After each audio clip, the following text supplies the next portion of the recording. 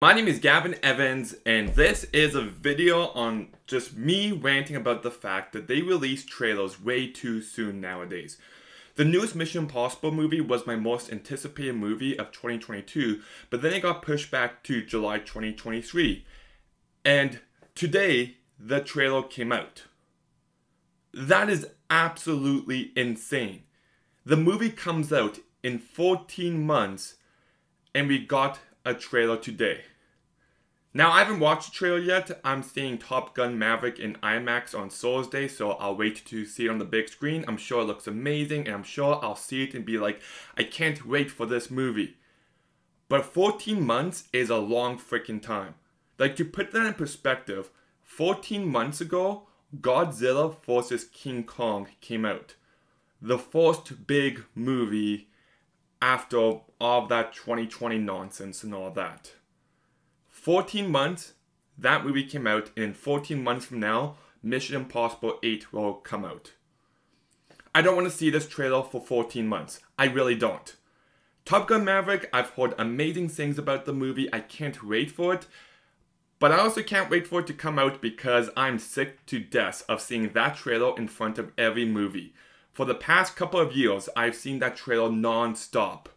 And it really ticked me off because I saw Doctor Strange 2 and I got like a 5-minute clip of that movie beforehand and I'm just like, stop, I'm done. And then when I saw Doctor Strange 2 again, I got the same clip and I'm just like, you know what, I gotta walk out. I can't take it anymore.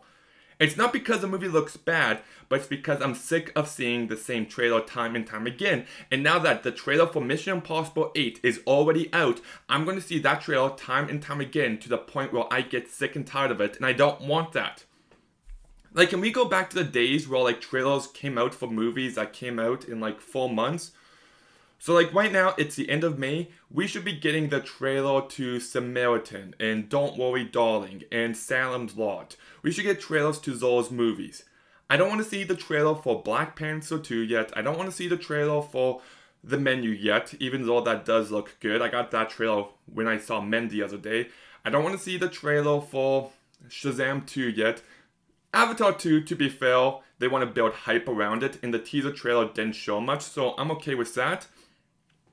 But my point is, I don't want to see the same trailers time and time again for months on end, because by the time the movies come out, I'm already sick to death of the movie.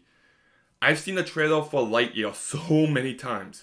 There was one day last month where I saw The Unbearable Weight of Massive Talent and The Bad Guys back to back, and I got the trailer for Bob's Burgers both times. I'm just like, okay, I'm already sick of this trailer. And the fact that I have to endure the trailer for Mission Impossible 8 for the next 14 months, it's just, I'm not looking forward to it. Like I said, I'm sure the trailer looks amazing. I'm sure the movie's going to be excellent.